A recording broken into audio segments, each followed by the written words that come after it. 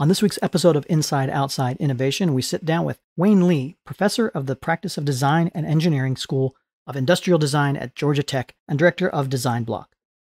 Wayne and I talk about the growing importance of design and design thinking, and we explore some of the changing trends when it comes to technology, tools, and tactics for building new products and services that matter. Let's get started. Outside Innovation is the podcast to help you rethink, reset, and remix yourself and your organization. Each week, we'll bring you the latest innovators, entrepreneurs, and pioneering businesses, as well as the tools, tactics, and trends you'll need to thrive as a new innovator. Welcome to another episode of Outside Innovation. I'm your host, Brian Ardinger, and as always, we have another amazing guest. Today, we have Wayne Lee. He is professor of Practice of Design and Engineering, School of Industrial Design at Georgia Tech, director of Design Bloc. Welcome to the show, Wayne. Hi, thanks. Thanks, Brian. Thanks for having me. Hey, I'm excited to have you on because you have had a long career in this whole world of design and innovation. You were founding class member at the Stanford D School. You've worked with great companies like Ford and Pottery Barn and VW. And I think you were part of the original team that helped develop the original Tesla Roadster. I think I'll start off the conversation with where you're currently at with Design Bloc and how it got its origin. Design Bloc is a multidisciplinary design thinking initiative on Georgia Tech campus. So you can think a center. We try to bridge different schools and colleges.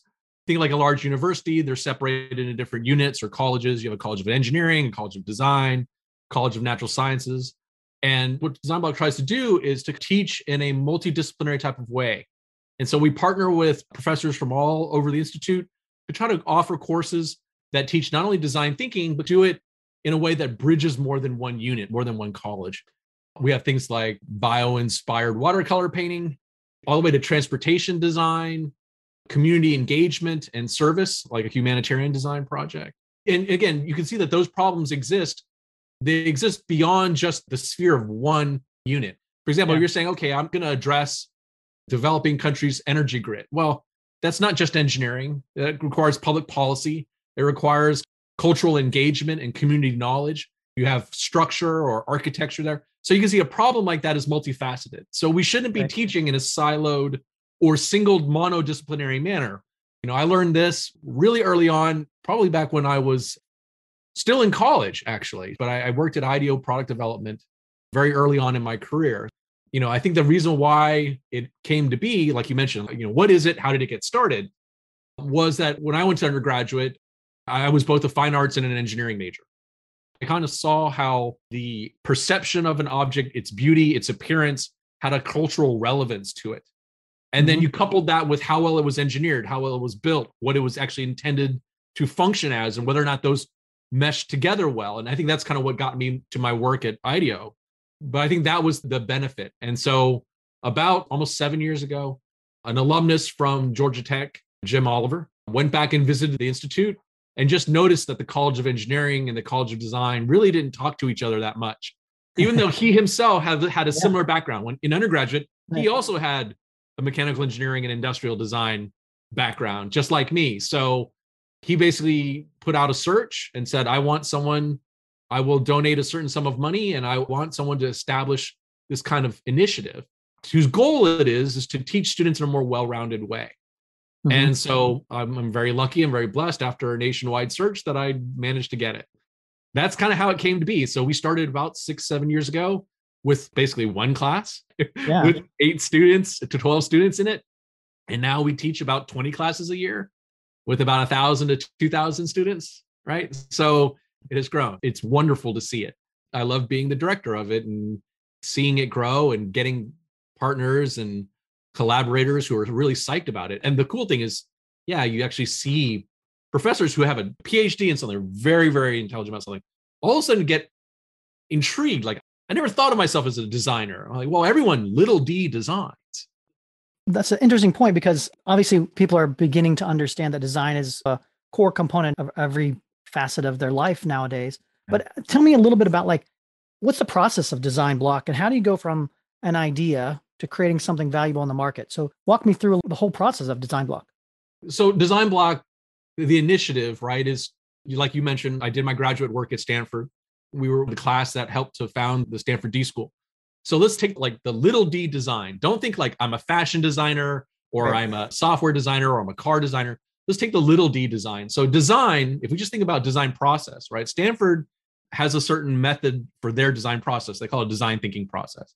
But if we just think of it as a process, when anyone goes through steps or goes through mindsets or phases, in order to create something, they go through a design process. Design is a very flexible word. It's like Smurf. It's the only word where you can almost use it like 6 or 7 times and still get the actual understanding. Like I could say, well, I'm designing a design that will design a design to design. So, and you'd be like, what? But that would make sense, right? I'm designing a design. I'm creating a blueprint that will create a robot that will actually learn and make something of use. That's what it is. The idea, of course, is that when they build anything, they're going through what we consider a process, a design process. Mm-hmm. And again, this isn't something that necessarily is taught at an institute. An institute will teach physics or it'll teach mathematics or Latin. They're not actually teaching the process of how you create novel, useful, effective ideas, right, for society. The design thinking process is that Stanford created, along with the Hasso-Plattner Institute and IDEO, talks about how can you hone and better your design process, regardless of what it is, regardless of what you're building. So I think in that sense, Design Bloc is also trying to create courses that allow students to learn about their design process, hone it, and foster good mindsets and behaviors as they go through it. Like, for example, let's take something relatively trivial, but let's just for kicks. You get up in the morning and you want to make eggs for your partner or your wife or your spouse. That's a design process, right? You're making something that serves a need or a benefit to someone or some entity. So technically you went through a design process. Now the question is, if you think about it, if you really wanted to make eggs well for your spouse or partner, what would you have to do? Well, you kind of need to know what they like. So if they love poached eggs and you give them hard boiled, they might not like that. And then you also have to be creative. You have to know how many different ways can you make eggs. You also have to think about whether or not it gets well received. Obviously, if you don't know your partner or spouse very well and you make horrible eggs for them, they'll let you know about it. So sooner or later, and of course, that last part is the cycles, the iteration. The more and more you do it, the better you get at it, right? The better you get at making eggs, the better you get at making the eggs the way your partner or your spouse likes them. So you can imagine that's on a semi-trivial one-day activity. But whether or not you're making eggs, an electric car, a public policy, a courtroom drama, novella, all of those are design processes. Now apply it to something more serious, and you get my drift. Is there a standard iteration of step 1, do this, step 2, do this, or is a lot of it driven by the learnings that you find by moving the ideal forward in the first place? Yeah, no, this is great because, there are many design practitioners and researchers and, people who are design professors, people who study design and people who practice it, who have put terminology around their design process. You might hear these in the industry, right? Google will say, well, we use design sprints. It's an agile methodology. You might hear maybe a traditional company say, well, we use a double diamond approach, right? Where we go out and we go in. They have their terminology. And of course, Stanford's design thinking process is empathize, define, ideate, prototype, test, or evaluate. They've put words to that process. I think what people get a little bit tripped up on is when they hear things defined with either a series of words or a diagram that it looks like it moves to the right. It's like, oh, arrow, arrow, arrow moves to the right. They get into this mindset that if I blindly follow a process from start to finish, I will be guaranteed a great result.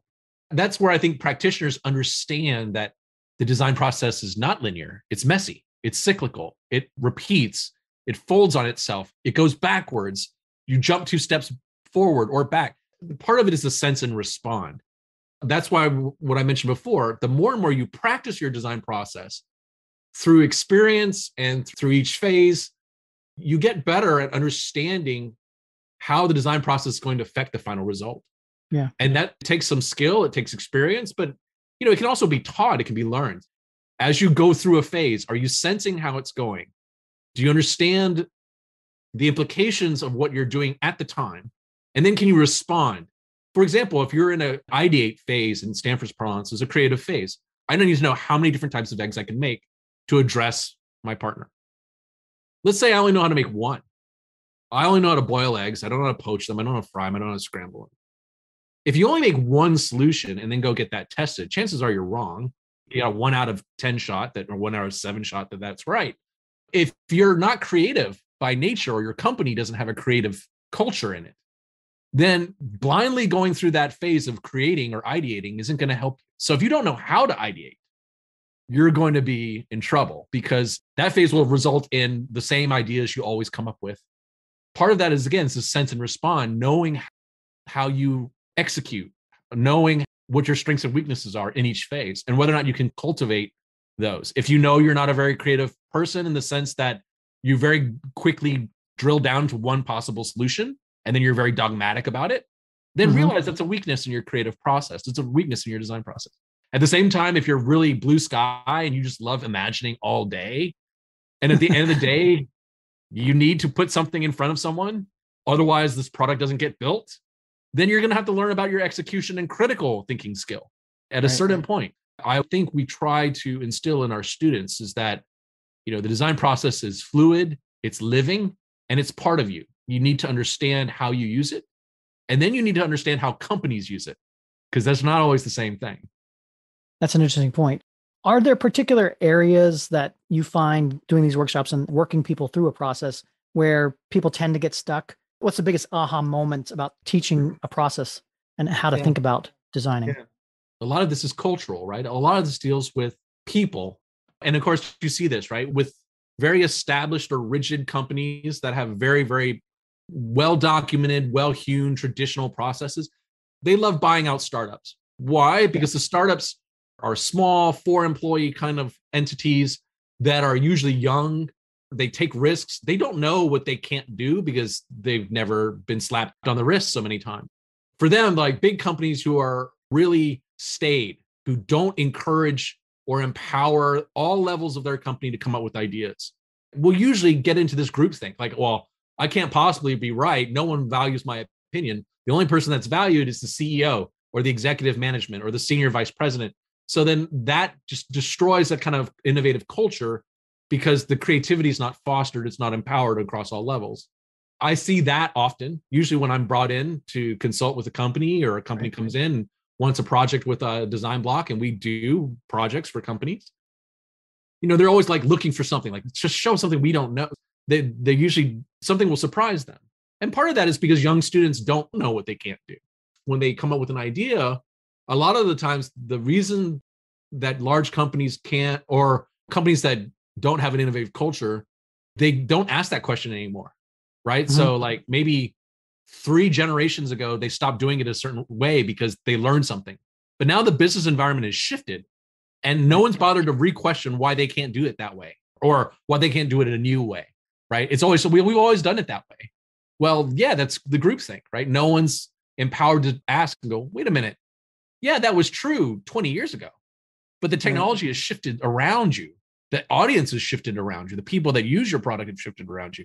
Why not go back and question some of those baseline assumptions? Have you learned any techniques that you could help folks that are in that particular environment to open up their thinking or open up their exploration and not fall into those typical traps? There are a lot of different ways that you can do that, Brian. I mean, what I tend to always ask is, when someone is in kind of that groupthink, is to say, okay, wait, Taguchi calls it root cause analysis. I think Dave Pachniak who teaches need finding at Stanford, has taught like a contextual ladder, which is like a how-why ladder. If you're confronted with a problem, do you understand the constraints with which you are assuming are already frozen? Taguchi method is just, why does that exist? As a root problem. That's not necessarily creative, but what it does is it tries to ask, do you understand your context? If you're confronted with, I only know one way to do this, or this is the way that we think the company always wants to work, then at least questioning that constraint to say, well, why do we do it this way? What assumptions are we making about either our processes or our customers that make us decide that we should be doing it this way? And basically being okay with the fact that let's assume it or something that this is an assumption. And then like, how do we find evidence to figure out, is this assumption true or false? I think a lot of people don't go back to that process, like you said, and just double check, like, hey, I know we've been doing this, 20 years like that. Does it still hold true? Yeah. Is an important part of the process. And one thing I always love is just pushing constraints, right? I mean, ultimate creativity is having no constraints, but it's difficult in a business environment because you always have some type, like time and money are always going to be constraints. You don't have infinite time. You don't have infinite money. If you had those, you can make anything you wanted and take as long as you wanted to make it. So you always have some type of constraint. But what I always like to do is push against it. So if you say something like, we can't build that, that's too expensive. Then if you say, okay, well, hold on a second, what are those assumptions? And then say, well, there's inherent assumptions in that way. You're building it the same way. That's one assumption. If you built it with a different material or different process, you could maybe save money. If you built it with a different volume, it could be cheaper. So you're like, well, you're assuming that we can only sell to 10,000 people. What if we sell to 10 million people? Right. Or you're assuming no one will pay for it at a higher cost. So again, really, it is about pushing on that constraint to say, we can't do this. Flip that and reframe it. What are all the different ways that we could actually push beyond that boundary? And sometimes I'll take the top 3 constraints and kind of see if they're related and in tandem push against them. Sometimes I'll take each constraint and basically brain on each one separately, right? But ultimately, I'm always asking, why is this assumption here? And why is this constraint here?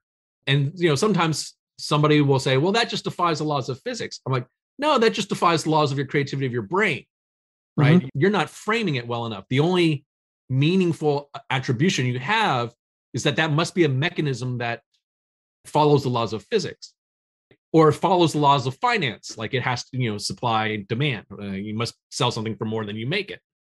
But those laws are inherent in a human assumption. Somebody's using that device. So the laws of physics change if a 10-year-old uses it versus a 30-year-old. So if you're like making a shovel, a kid's plastic shovel is way different than a 30-year-old's gardener's shovel. So one shovel is made out of metal, costs maybe $25, and one's made out of plastic and costs $2. So again, your physics law didn't change, but your framing did. Part of that is understanding your framing when you make an assumption. I like to switch gears a little bit and talk a little bit about some of the things that you're seeing. What are some of the interesting trends in UX, UI design, and maybe even technology that you've seen? And where do you see this whole, industry going? Brian, that's a great question. I mean, I work with industrial design students, mechanical engineers, electrical engineers, computer scientists, human-computer interaction, master graduate students. Definitely the thing you see faster and faster and faster for UI and UX is both portability and anticipation. So let me kind of explain what that means. Portability in the sense that devices get smaller, they get more personal, right? No one's at a client terminal. There's no client terminal relationship anymore. So the portability, meaning your ability to consume data, manipulate software, has to be more and more flexible, more and more intuitive.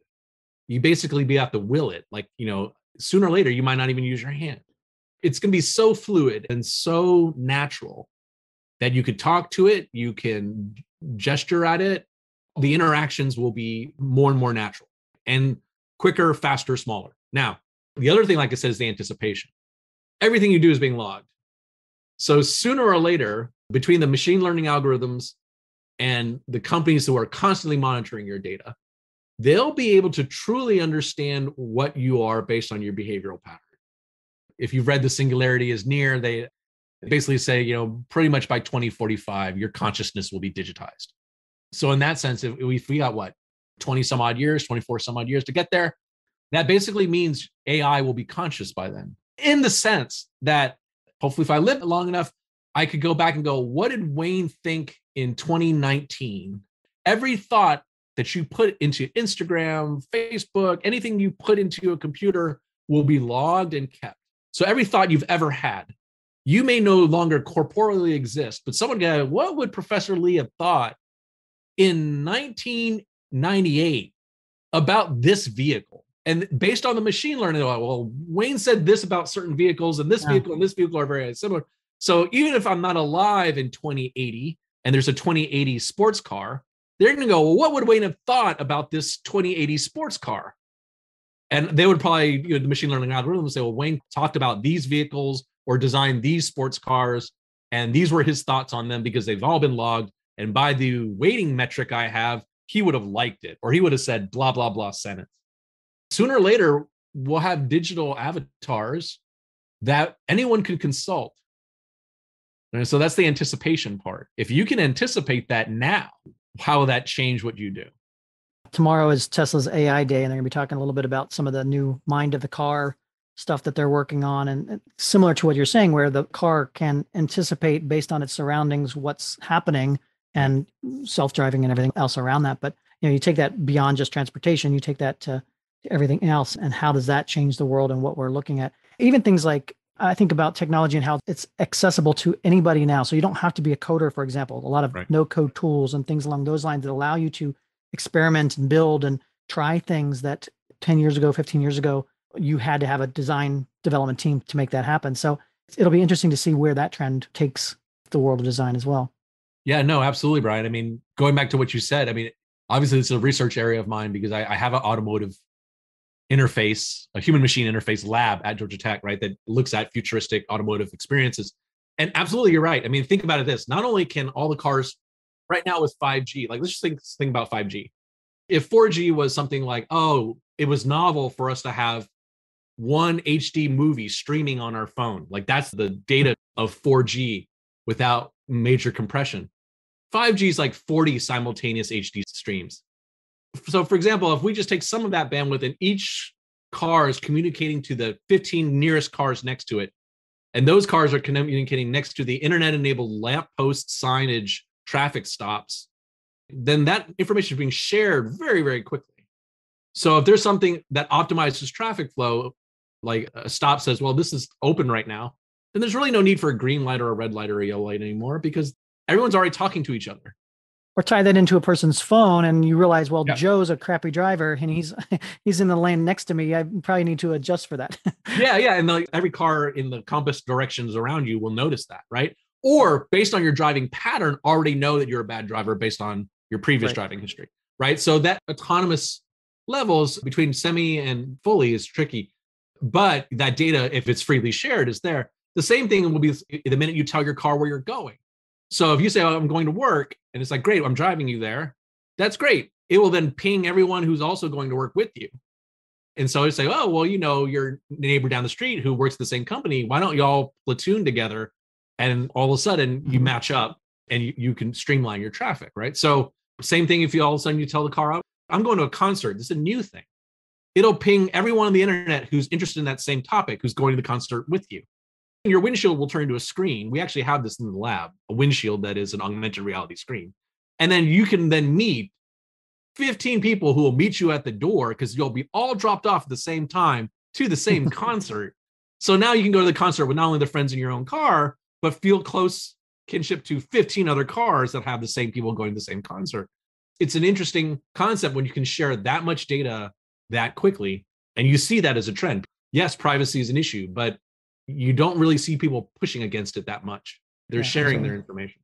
I love what you're doing and some of the things that you've seen in the past. And that if people want to find out more about yourself or more about Georgia Tech or Design Bloc, what's the best way to do that?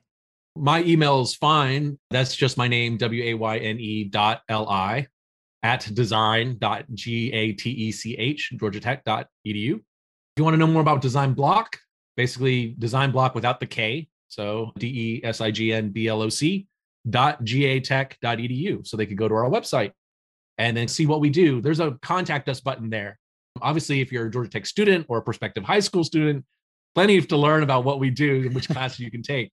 We do workshops, not only for students, but we have done workshops for other entities.